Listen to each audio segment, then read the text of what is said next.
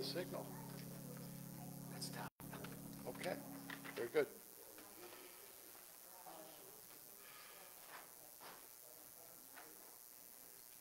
Good morning. Good morning. It is good to be here with you on this day when we appreciate air conditioning. It's nice and cool in here, and feels great. Anyway, it's the third Sunday of July already, and summer is zooming by. And there are a few announcements here.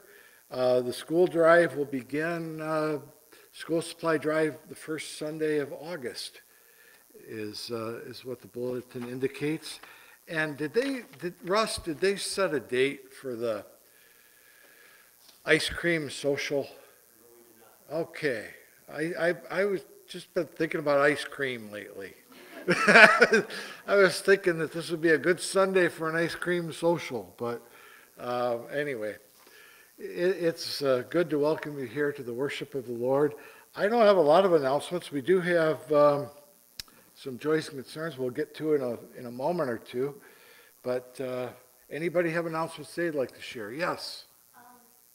If you have anything that you want to get rid of, we have our rubbish sale coming up in September, and we need items. So if you're cleaning up your cupboards, closets, whatever, you just don't take clothes. No clothes. Okay. Because I cleaned out my clothes closet this week. So I won't, okay. Russ, you had an announcement? The other announcement was the annual church service out at the Old Spratt Church at Veteran Museum. I have to confirm the date. The director's on vacation. But if you would like to make a special offering for the upkeep of the old church each week now until, I believe we're going to try for September 17th, but that hasn't been confirmed yet. Okay. You could give a donation or an offering to the old church. It's designated as to the old church, either on the check or on the cash envelope. Thank you. Okay. Any other announcements? Let's stand for our call to worship.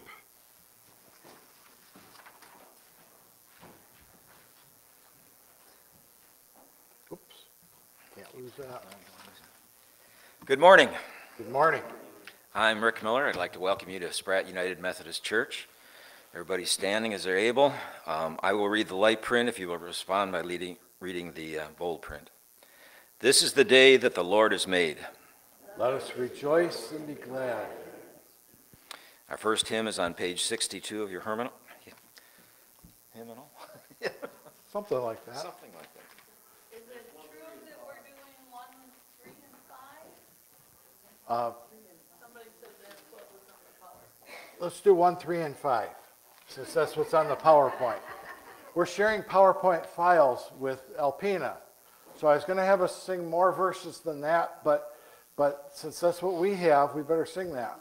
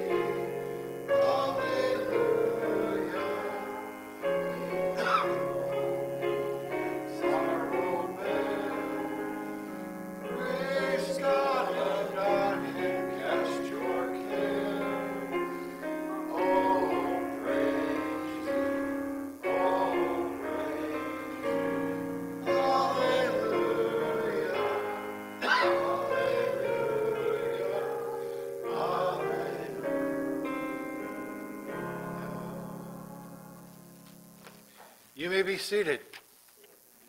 That hymn, if you were to look in your hymnal, those words were penned by St. Francis of Assisi, and the date is in the year 1225. Yeah, wow. More than 800 years ago, or about 800 years ago, St. Francis penned that poem, and it was put to music then in 1925 by William Draper. But I think it's the oldest hymn in our hymnal, and a very creative hymn that speaks of really all of nature giving glory to God, realizing praise and glory to God the Creator. Well, we have a time for joys, concerns, and prayer updates. Who would like to share?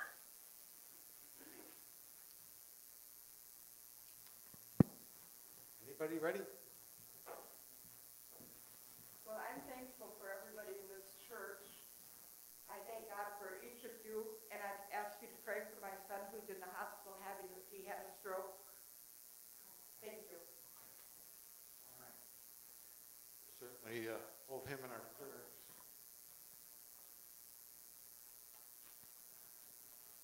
I pray for all the refugees who are homeless in the world.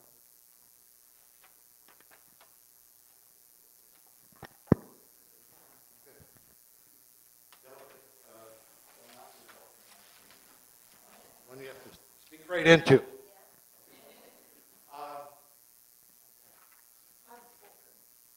Unspoken prayer. Okay. Thank you, Kay. Other joint concerns or prayer updates? Well, we had somebody has a birthday this week. Is you, Alan? We went through mine already. You went through yours already. First, the one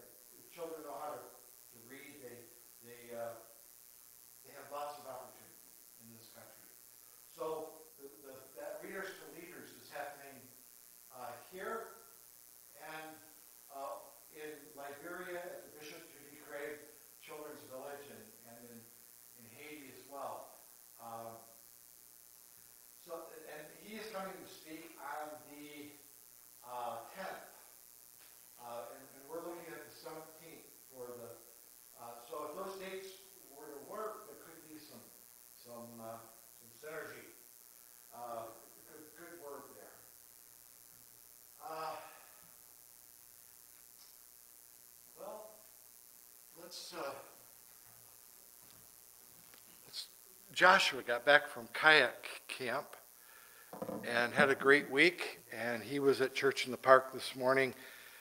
Pastor Bob Case was the preacher, and he is a fellow I recently met. He's a retired pastor from the Congregational Church, and boy, he's a great guy. Reminds me of my mentor that I lost a year ago, who passed away, but they're kind of contemporaries, and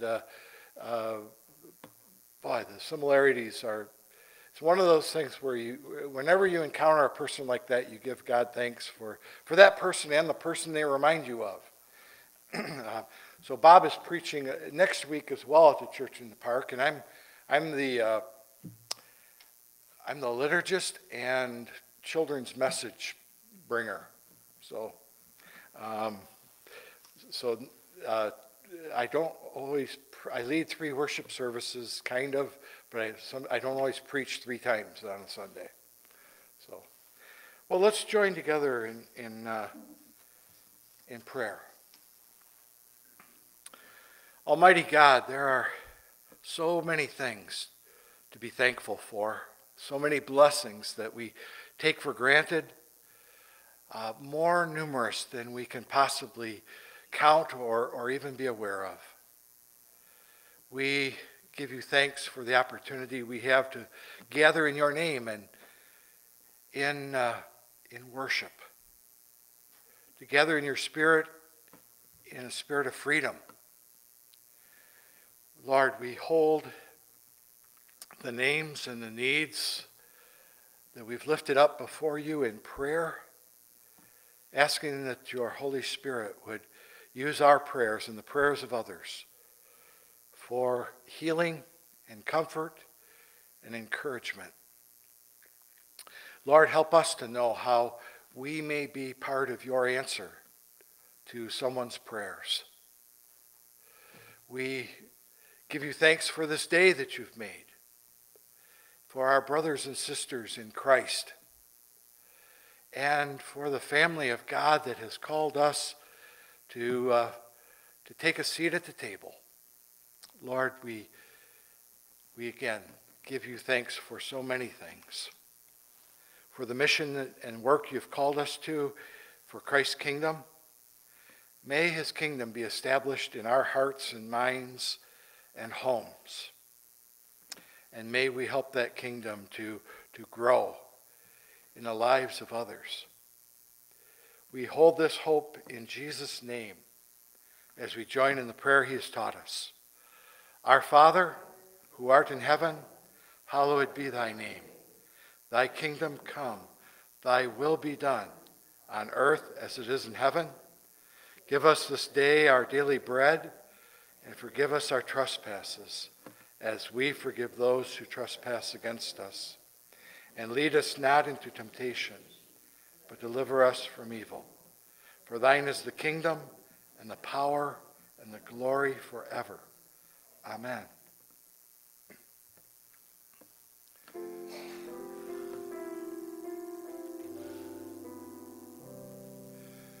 Seek ye first the kingdom of God and his righteousness, and all these things shall be added unto you. Hallelujah, hallelujah.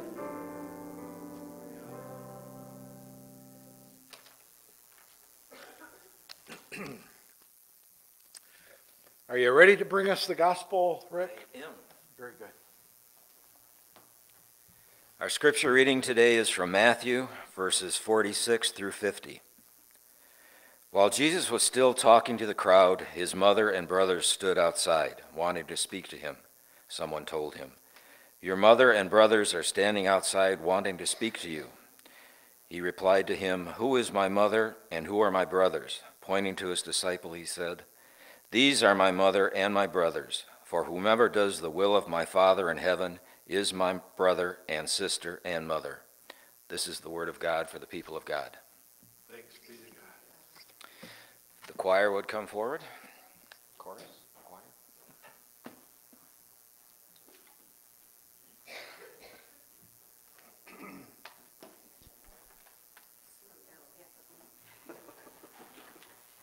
Ready? 124. Move on over. Come over. Come over. We won't wait.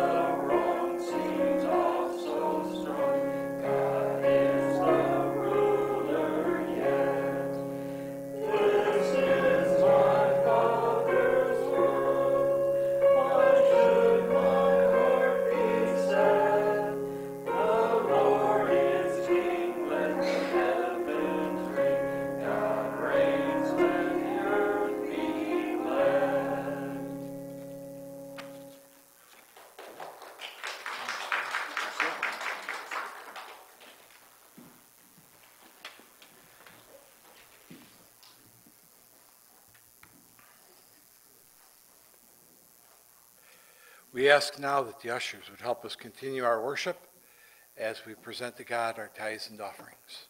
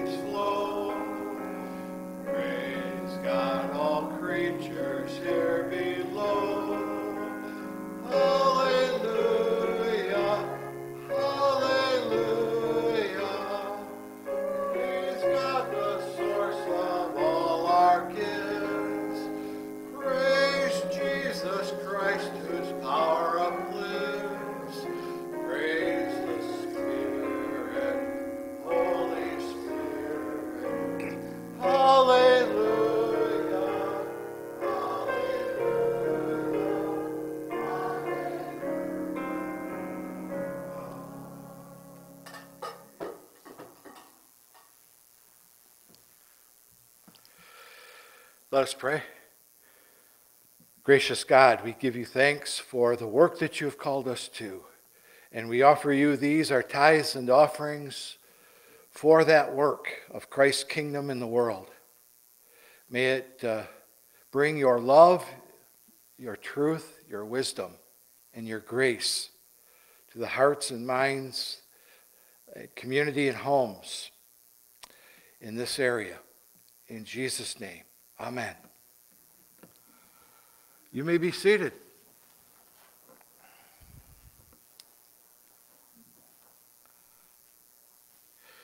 We have 3 scriptures this week. The second one is very short. It's from Hebrews chapter 13, verse 8. Jesus Christ is the same yesterday and today and forever. Thanks be to God. Amen. Our hymn is the church's one foundation, and I think we're probably doing 1, 2, and 5 on that. Is that right, Ross? Okay, let's stand and sing verses 1, 2, and 5, or whatever appears on the screen. Let's stand.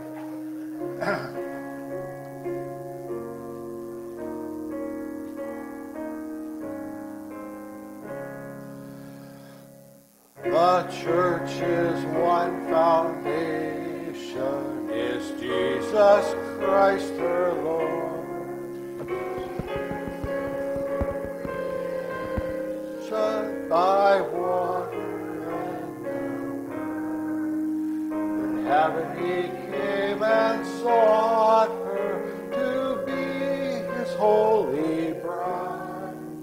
And with the blood he bought, and for her life he died. Elect from every nation, yet one o'er all the earth, her charter of salvation, one Lord, one faith, one birth, one holy name she blesses, partakes one holy food, and to one hope she presses with every grace due. Yet she on earth hath union with God the three in one, and mystic sweet communion with those whose rest is won. Oh, happy ones and holy, Lord, give us grace that we, like them, the meek and lowly, on high may dwell with thee. You may be seated. So we had the opportunity to share PowerPoint files. And the Alpena Church, because I'm wanting to make sure that I get here on time, I've shortened some verses for their hymns. And that's why they're appearing shortened here on PowerPoint. That we're not seeing quite as many verses in Alpena and as we once did, perhaps. Our second scripture is from John chapter 14, verses 1 through 7. The context is that Jesus is soon going to be taken from his disciples. He will soon be arrested and killed. And he's trying to prepare them for that traumatic time. Do not let your hearts be troubled. You believe in God, believe also in me. My Father's house has many rooms. If that were not so, I would have told you. Would I have told you that I'm going to prepare a place for you? And if I go and prepare a place for you, I will come back and take you to be with me, so that you may be where I am. You know the way to the place where I am going. Thomas said to Jesus, Lord, we don't know where you are going, so how can we know the way? Jesus answered, I am the way, and the truth, and the life. No one comes to the Father except through me.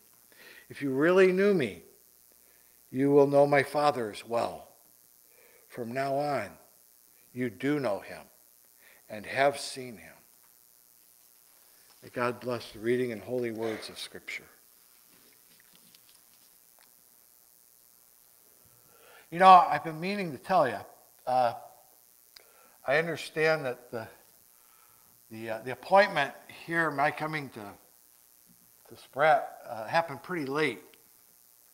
And it's because the conference, I had a little trouble finding the right pastor to come here. And the bishop was meeting with the cabinet, and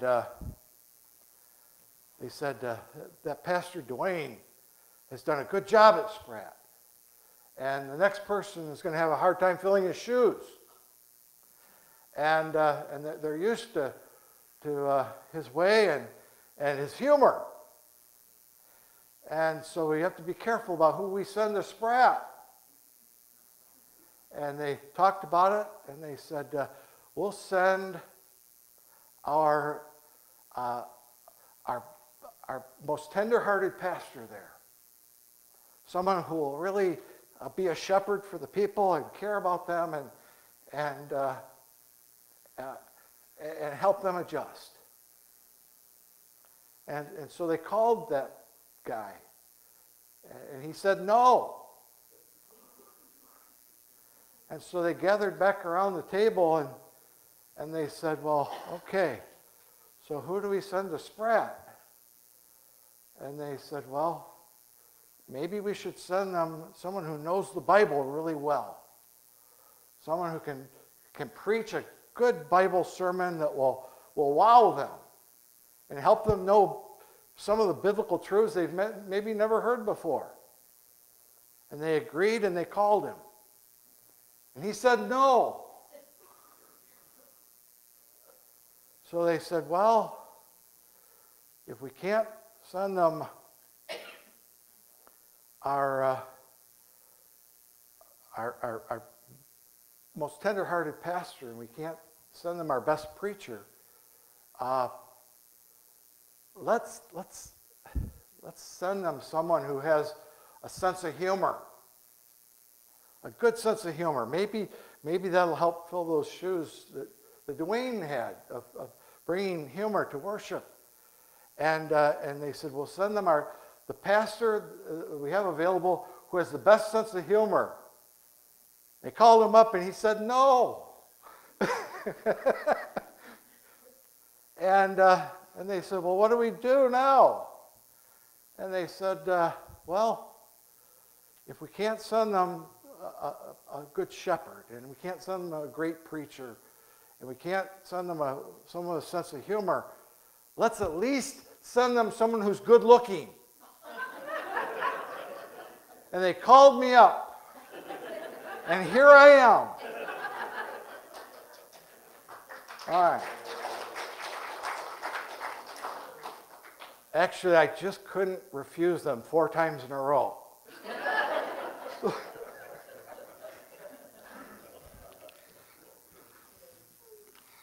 All right. Well, the Bible tells us that Jesus was about 30 years old when he began his public ministry. Now, honestly, that seems kind of late, 30-year-old to begin his ministry as a rabbi. And I've often wondered about that. For that time in history, for that culture, he would have been a little advanced in years.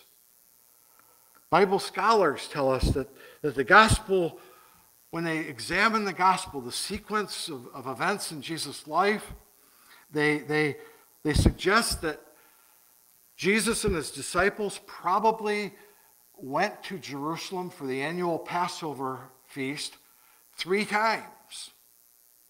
And so The scriptures tell us that Jesus began his ministry when he was about 30, and that his ministry lasted about 3 years.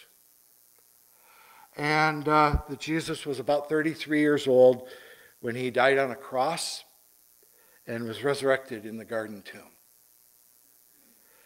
And we may wonder many things about the life and teachings of Jesus, like why did he wait so long to begin his public ministry? And the short answer to that is, I don't know. Perhaps it has to do with other things that were happening in the world or in that setting at the time. We don't know. Traditionally, the eldest son would have had the responsibility to take care of his mother if she was widowed. And perhaps that's part of it. We don't hear anything of Joseph after Jesus was 12 years old when they went to the temple.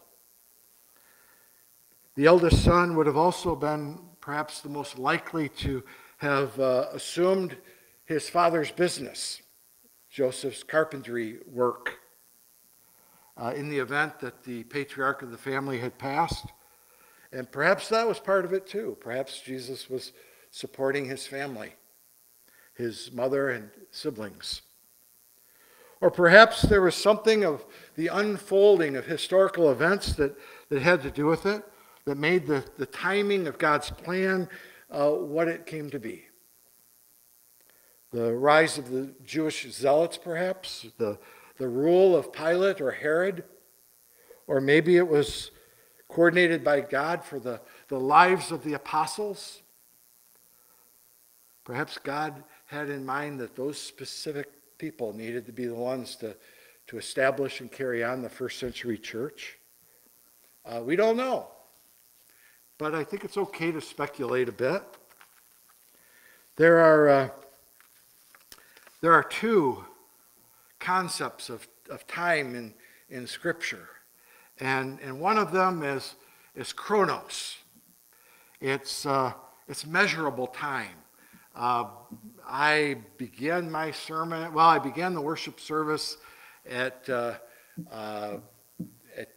o'clock, at 11 o'clock.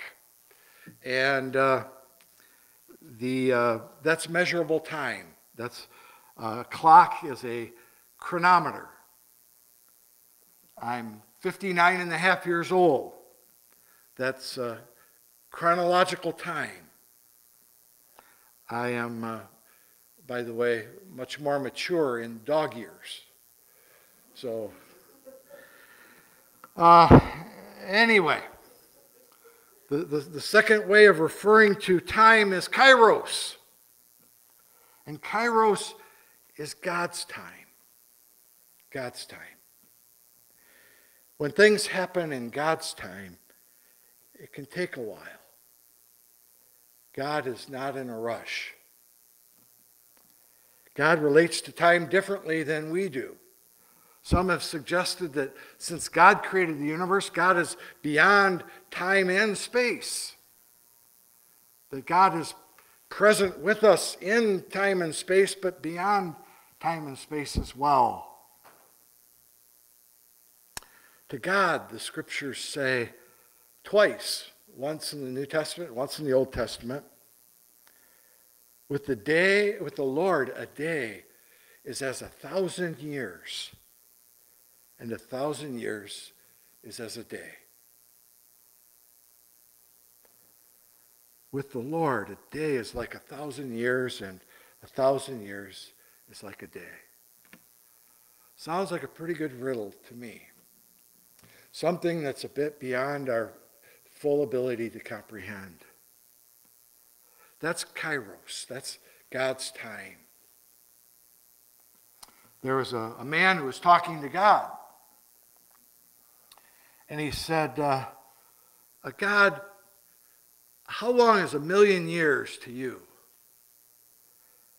And God answered, to me, 1,000,000 years is about a minute. And the man said, wow. He said, God, how much is $1,000,000 to you? God said, well, to me, $1 million is like a penny. The man said, God, if that's the case, may I have one of your pennies? And God said, sure, just a minute.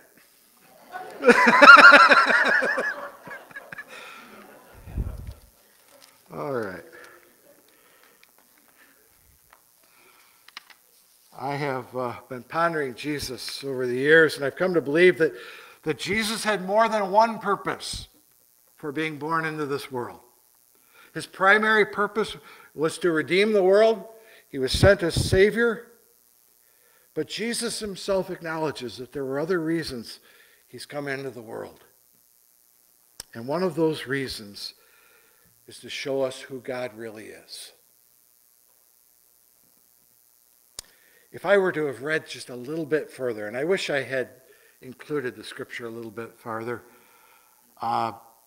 verse 8 of that gospel passage in John 14, Philip does a follow-up question after Thomas had asked his question. Philip says, Lord, show us the Father, and that will be enough for us. And Jesus answered, don't you know me, Philip? Even after I have been among you for such a long time. 3 years is a fair amount of time to travel with someone day to day. And Jesus says, anyone who has seen me has seen the Father. How can you say, show us the Father? Don't you believe that I am in the Father and the Father is in me? The words that I speak to you are not my own. Rather, it is the Father living in me who is doing his work. Believe me when I say that I am in the Father and the Father is in me, says Jesus. The first best thing that I know about Jesus Christ that I want to share with you today is that Jesus and the Heavenly Father are one. They are one. That Jesus is what God looks like wearing sandals. You guys didn't get that one. They laughed in Alpena at that a little bit.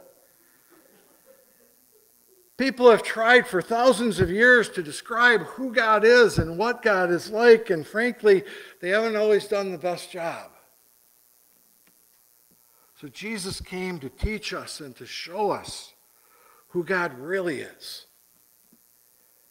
And that takes time. Time with us. Chronos time. A lifetime of perhaps 33 years. The second best thing that I know about Jesus is that Jesus is my brother. He said it first. He said it more than once. I think of that occasion on Easter morning where Jesus is, in John chapter 20, where Jesus is encountering Mary. And after she gives him a giant bear hug, he says to her, Mary, go and tell the others that I'm going to my God and your God, to my Father and your Father.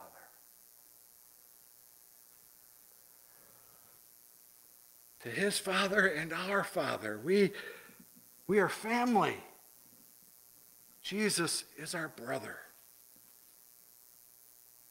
Today in the scripture that Rick read, it's an intriguing passage. It's one of the most intriguing in the scripture.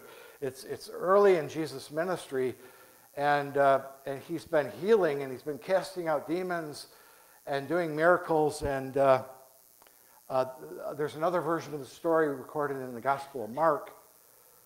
And what Jesus has been teaching has offended the Pharisees. They don't like it. And Jesus casts out a demon on the Sabbath day. And they don't like that either. And for the Pharisees, they have this belief. Nobody can do miracles except if they're a man of God. And Jesus is doing miracles. but they don't agree with what Jesus is doing. So they've got a dilemma here, and they've got to come up with some explanation.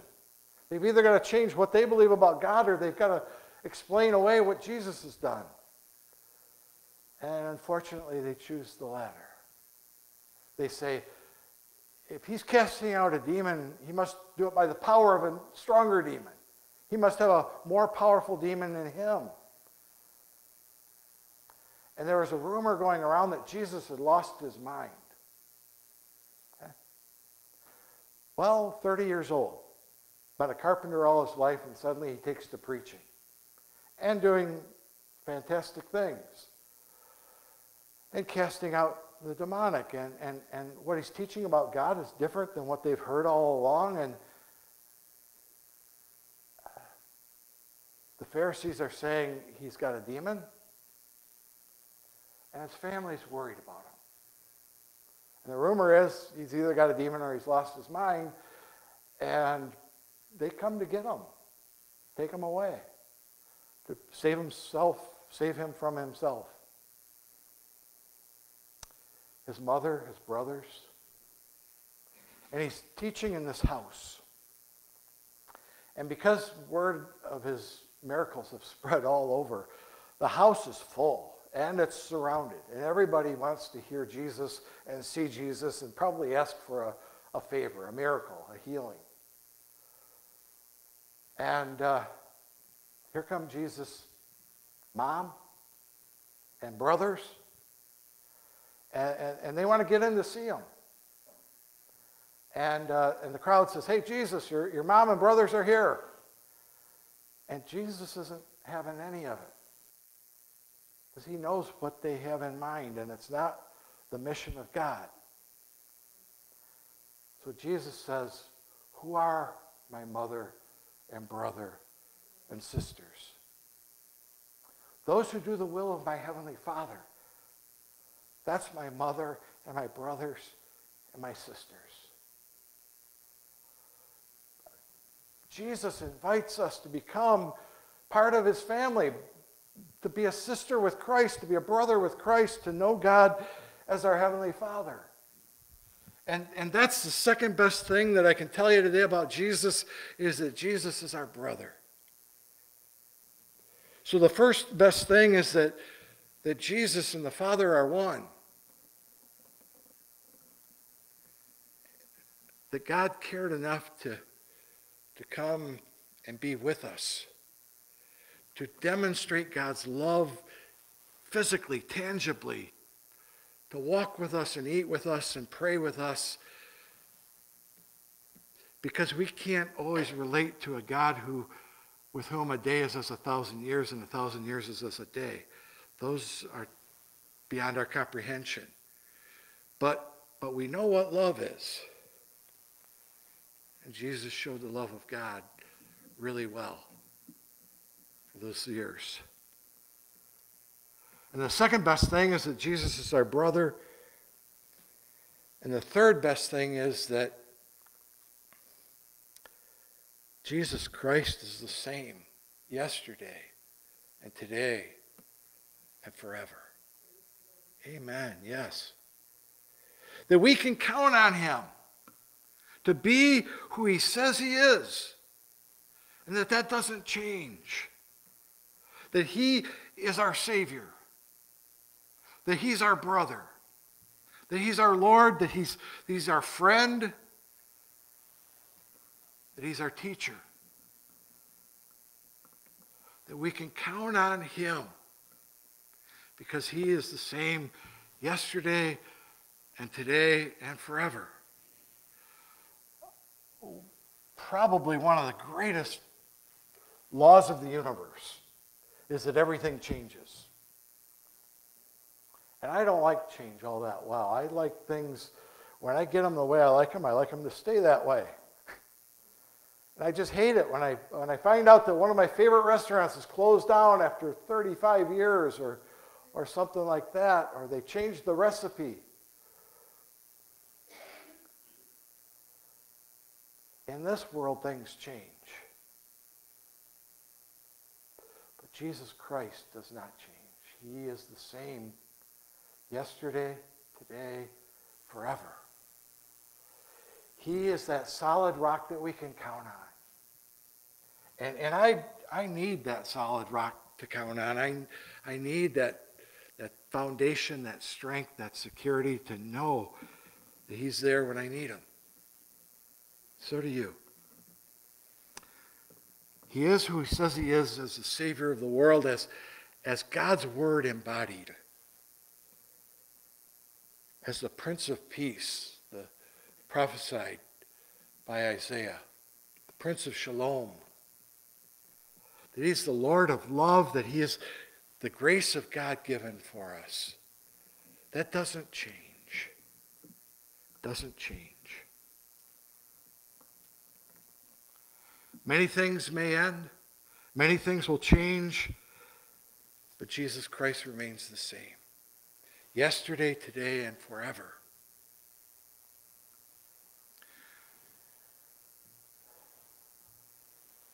Isaiah prophesied that he'd be called Emmanuel. He'd be called, his title, God with us. God with us. That's who Jesus is. He and the Father are one, and he's claimed us as his siblings. And that'll never change. God's love is many times in the Scriptures pledged, promised as steadfast and everlasting. Steadfast means strong. Everlasting is beyond our concept of durability.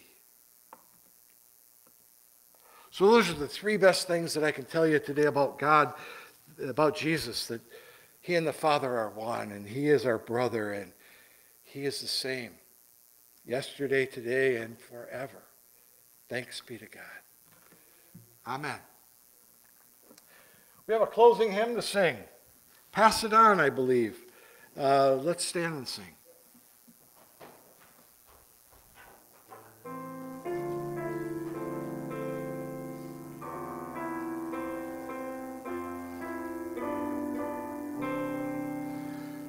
It only takes a spark to get a fire going, and soon all those around can warm up in its glowing. That's how it is with God's love. Once you've experienced it, you spread his love to everyone. You want to pass it on. What a wondrous time is spring, when all the trees are budding. The birds begin to sing, the flowers start their blooming. That's how it is with God's love. Once you've experienced it, you want to sing. It's fresh like spring. You want to pass it on. I wish for you, my friend, this happiness that I found. You can depend on him. It matters not where you're bound. I'll shout it from the mountaintop. I want my world to know the Lord of love has come to me. I want to pass it on.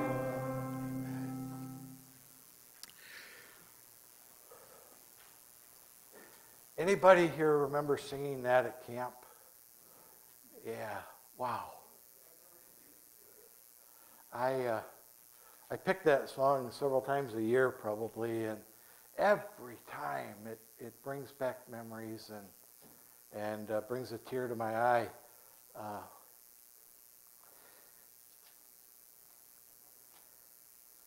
That God reached out and found me and brought me back. And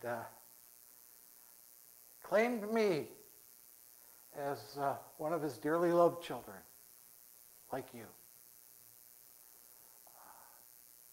God's still doing that.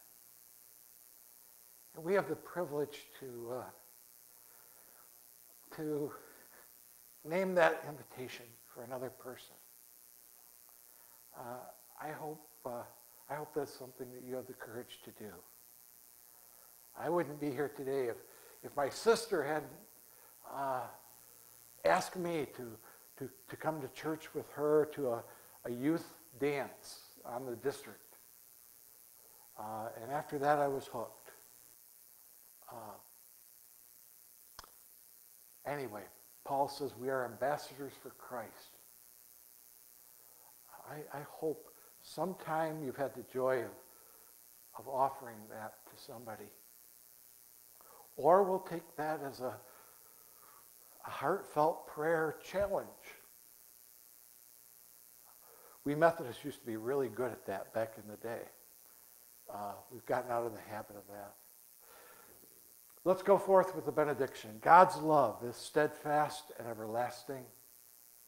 God's grace is sufficient for our every need. And God has promised to be with us always, never to leave us or forsake us. Thanks be to God. Amen.